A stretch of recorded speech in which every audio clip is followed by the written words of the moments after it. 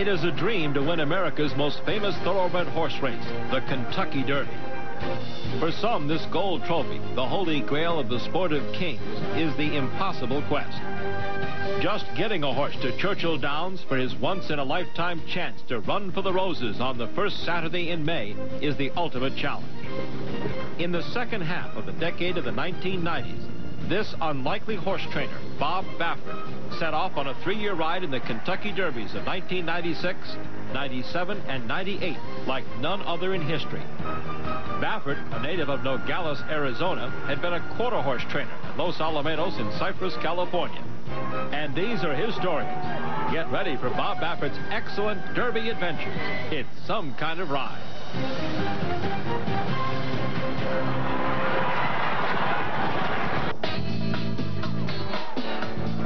This was Bob Baffert's world, quarter horse racing. He started training the equine sprint set in 1975. That year he had 12 starts, no wins, and total earnings for his stable of $372.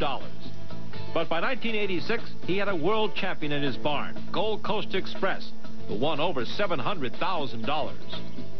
In 1988, Baffert had his best year in quarter horse racing, his runners earning over $1.7 million.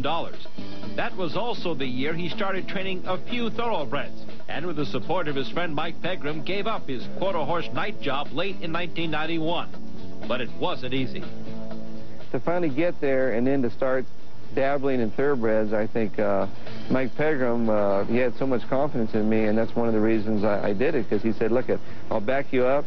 He said, and I told him, I know I won't be able to go into it right away. I'm going to have to learn the game. I have to retrain my thought of training, because basically quarter horse, to train them is totally different. You don't do a lot with them once they get fit. So when I got in, I made a lot of major mistakes, and I went through a lot of money of Mike's, but he understood it, and he stuck with me. It wasn't long after he started training thoroughbreds full-time that Baffert came down with a special type of fever. Derby fever is something when, when I first got in the thoroughbred business, you all think about the Kentucky Derby, the first thing that comes into mind. So the minute you have a horse that wins, that's exciting, and people are talking about it, maybe you could have a Derby horse or whatever, and, you just broke his mane going 6 furlongs, that's when it starts. In 1996, after the Santa Anita Derby, Baffert knew he had a serious case of Kentucky Derby fever. The day that Cavanier crossed the wire 3 lengths in front of the Santa Anita Derby, that's probably the first time I felt I had a Derby horse. Cavanier was a California homebred gelding, a son of Battenere, owned and bred by Robert and Barbara Walter. Well, I always thought in the back of my mind he could be a Derby horse. He had everything going for him. He had the body, the pedigree, the distance was not a problem. He won the El Camino Real Derby, and that was one of the first times I really felt that I might have a Derby horse. And when I ran him in the Santa Anita Derby, the mile and 1/8, he just exploded turning for home, and that was one of the most magnificent feelings my first that I had in the business, where I knew when he came up and opened up on the stretch, I just felt this feeling of not only of winning the Santa Anita Derby, but knowing that I have a Derby horse, a Derby contender, a real contender, and that's a great feeling. Bob Baffert had finally made it to the Kentucky Derby. When you drive into Churchill Downs, you see the Twin Spires, and you have a Derby contender. You just feel just like walking into Yankee Stadium, you can feel the history. 19 3-year-olds made up that 1996 Kentucky Derby field. It featured 5 colts trained by top trainer D. Wayne Lucas, and an imposing favorite in the Florida Derby and Wood Memorial winner, Unbridled Song. When he came off that van, I thought, oh my God, I said, I'm going to need a bigger boat. I mean, this horse just looked so impressive, and so I thought, well, just to be, we're in the same barn, and he was getting all the attention. And then when he came up with the foot problems and the patch, and it was sort of like, it was really, I'm glad I was stable next to him just to watch all the publicity, the reporters.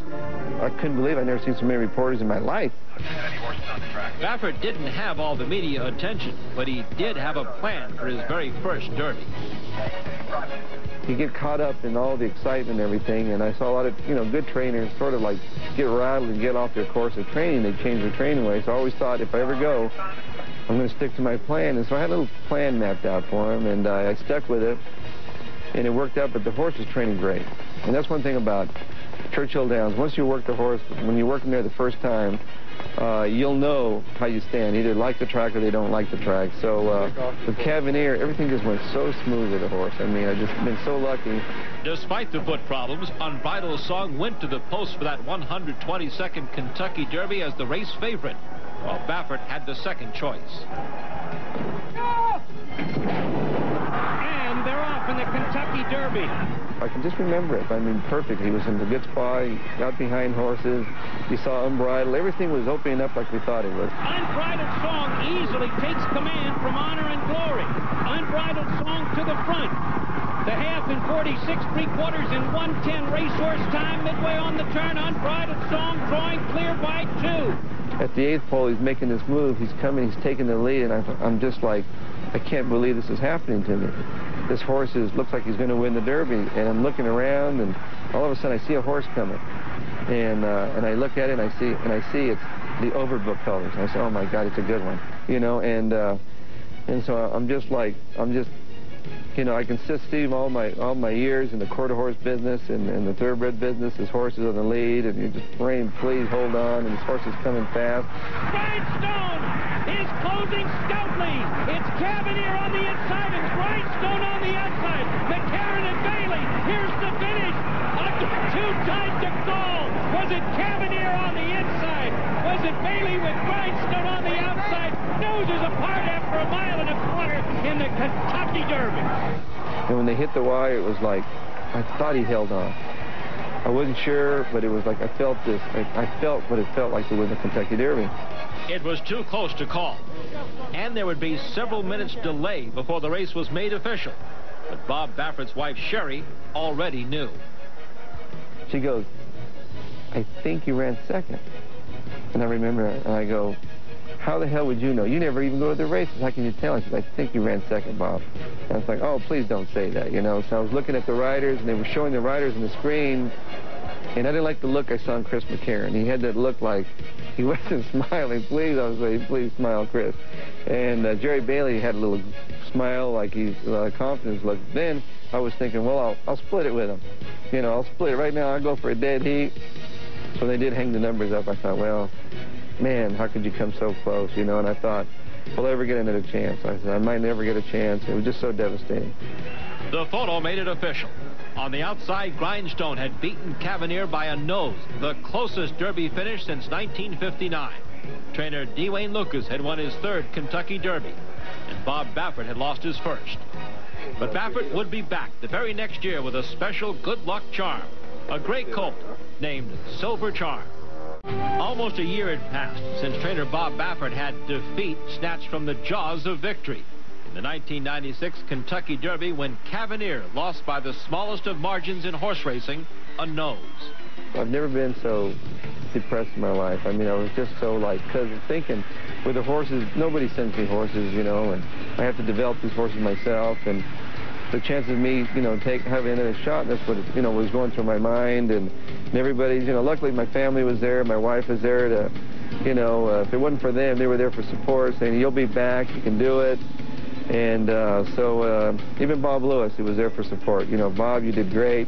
You'll be back with a good horse. And we had Silver Charm. I just bought Silver Charm, and my brother Bill said, maybe we'll be back with winning with Silver Charm.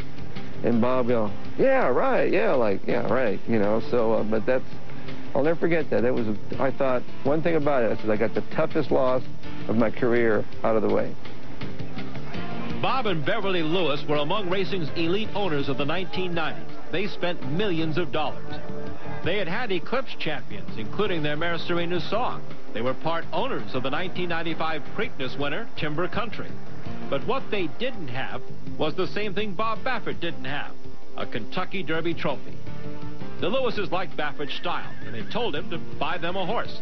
They could afford the best, but what they got was a bargain-priced ham sandwich. You know, we gave $85,000 for him, so it was one of those things where, you know, Bob asked me, how's he bred? Well, he's you know, he's by Silver Buck, and the mare is a poker mare, and, you know, the bottom doesn't look all that great, but he's a runner. He's an athlete, he's a runner, and Bob said, fine, you know, fine with it. So, so it was one of those things that this horse, you know, got me back in the show. Otherwise, I was tailing off there. So Silver Charm had Baffert back in the show, but the gray colt would really test his trainer. He was so lazy and so laid back, but he showed a lot of, didn't matter who you worked him with, he worked heads up.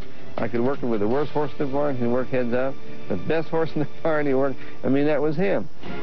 Silver Charm broke his maiden in his second career start, then gave Baffert another touch of Derby fever when he came racing up on the outside to win the 1996 Del Mar Futurity by a head. If we're going to go to the Derby, this could be our horse. He looked like the type that could do it.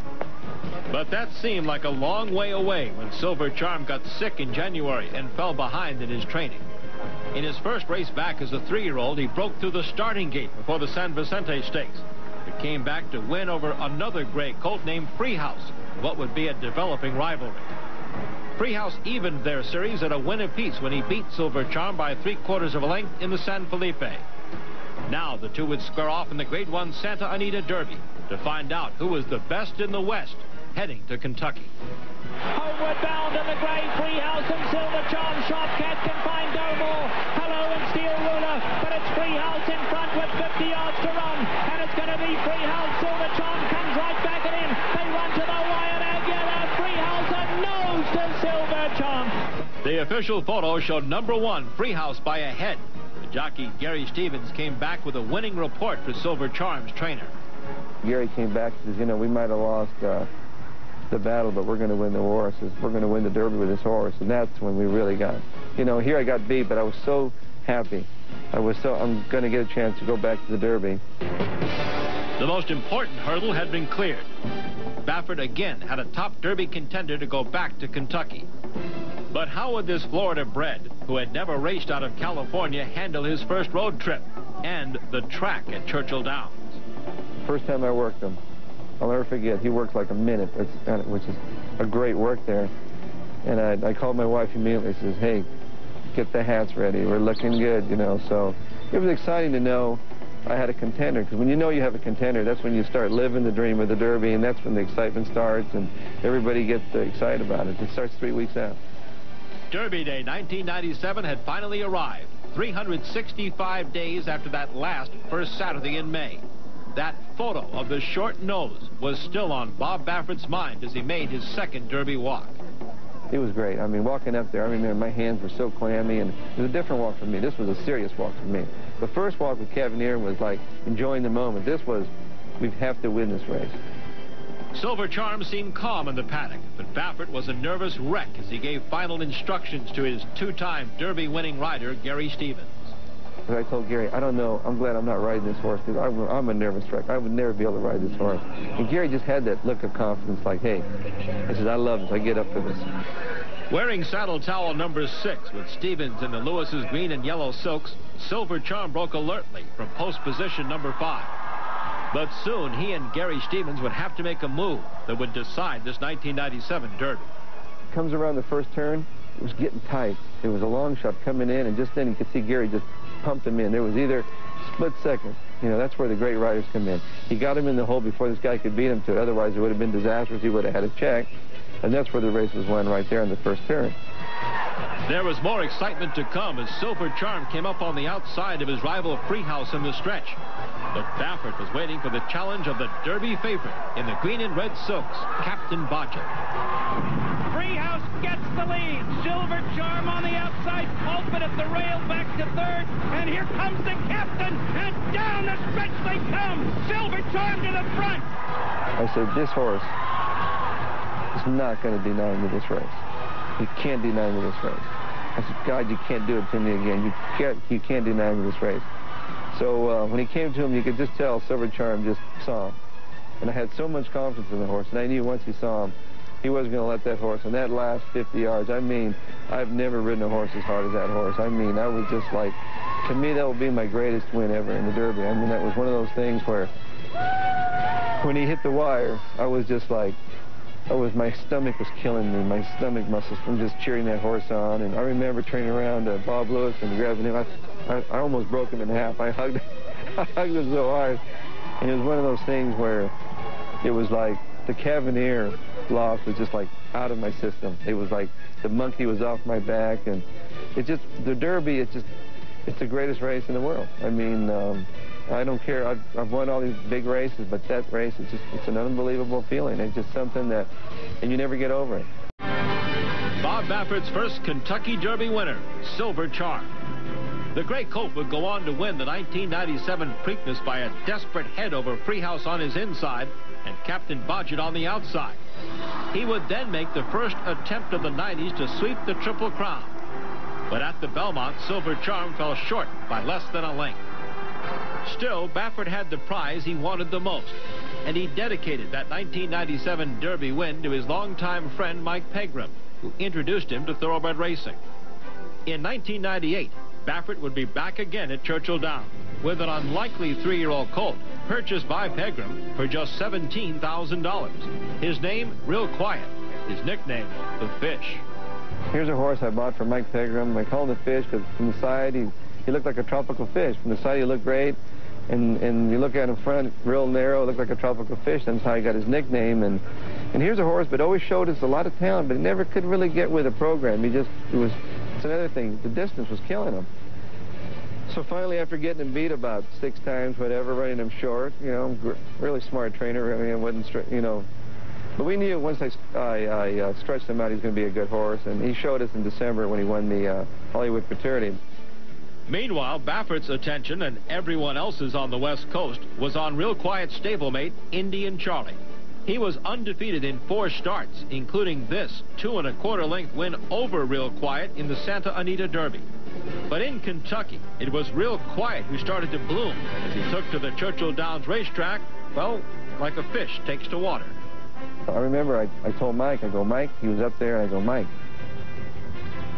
you got a good chance of winning this thing. That horse is unbelievable the way he's training. I think, you know, he could win it.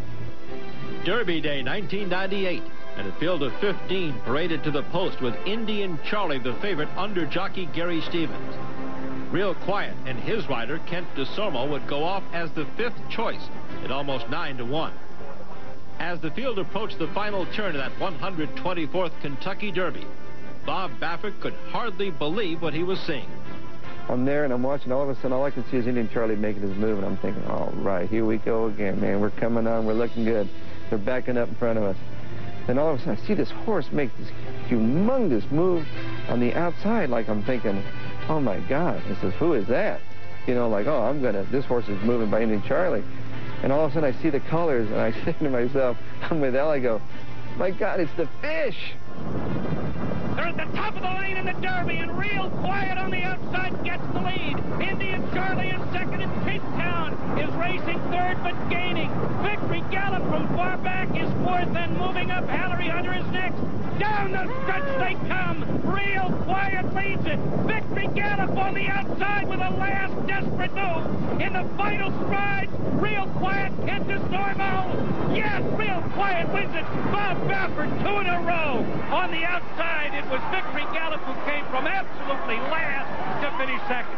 There is a God. How can this happen? Here's the guy that got me in the business. Went through the whole Triple Crown with me last year, and here he is winning the Kentucky Derby. It was just an unbelievable experience. While jockey Kent DeSormo and owner Mike Pegram celebrated their first Derby victory with Real Quiet, Baffert had just won his 2nd in a row, something only 5 other trainers had ever done before. But the ride wasn't over for Baffert and company. 2 weeks later in Baltimore at the Preakness, Real Quiet again made his powerful move on the turn and won by more than 2 lengths. Baffert had become the first trainer in history to sweep the first 2 jewels of the Triple Crown, the Derby and the Preakness, in consecutive years. At the Belmont, Real Quiet, the $17,000 bargain colt that nobody wanted, was trying to become racing's 12th Triple Crown winner and the first in 2 decades. Also at stake was the $600,000 winner's check of the first $1 million Belmont purse and the Visa $5 million Triple Crown bonus.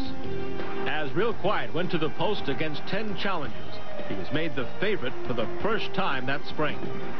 The main threat again appeared to be the Derby and Preakness runner-up, Victory Gallop. It would be a race for the ages. As they straighten away in the lane of the Belmont, Real Quiet takes command. A roar from the crowd as he bounces away by 3½ lengths. Thomas Joe is closing. Victory Gallop is now second. Down the stretch they come. Real Quiet Gallup with Gary Stevens. It's real quiet to Cornwell, but on the outside, Victory Gallup, too tight to Paul. For Bob Baffert, another photo. He and the Real Quiet team had lost the Triple Crown by Victory Gallup's nose. 11-8, and I said, oh, we got beat. And my wife was there, and I go, oh, we got beat. I said, yeah, that's terrible, isn't it? Oh, it's terrible. Come so close, like, oh, it's terrible. And I had my little Savannah, my little 4-year-old girl in my arms, and she said, but Daddy, you still got me. And that thing just brought me right back to reality. Once again, Baffert had been denied the Triple Crown. But for Bob and his best pal, Mike Pegram, it was worth the ride. The one thing about Mike and I, we enjoyed every moment of that. We got our $5 million worth. The money was never a factor. I never counted on the money. I never had it. When you don't have it. And Mike would have paid $5 million to be in that situation. You can think when it's that close, you know, you can think maybe this or maybe that, but, you know, we got the Kentucky Derby, and I told Mike, you know, that, we didn't get that, but it was a great ride. We enjoyed it. We had the greatest time. It's something we'll always remember the rest of our lives. Trainer Bob Baffert with his back-to-back Kentucky Derby winners. 1997, the Gray Silver Charm. In 1998, the Bay Real Quiet. Both won the Derby and the Preakness, and then just missed the Triple Crown at the Belmont. But for Baffert, there were no regrets at what might have been, and no comparisons to winning the Roses. I know it was about history. It would have been great to win the Triple Crown and the money and all that and the history, but it doesn't compare with winning the Kentucky Derby. And consider this. In his first 3 Derby starts, Bob Baffert was just over a nose away from winning 3 consecutive Kentucky Derbies when Cavalier was caught at the wire in 1996. That's an amazing feeling. I mean, it's the only time you ever feel anything like that in your life. I've never felt that in my life. You know, I don't care. I could win the lottery. You're never going to feel that feeling. It's just something because you get to, you know, if you the way you could push a button and replay it in your mind, that stretch drive is the most amazing, incredible, and that's why we keep going back. That's why those yearling prizes, I can never believe, how can these horses be bringing so much money? Because of that feeling that we get watching these horses come down that lane. It's the greatest thing that can happen to a horse trainer in his life. You know, you can train and win every title and everything, but that one Derby, that's the thing that will always stay with you forever.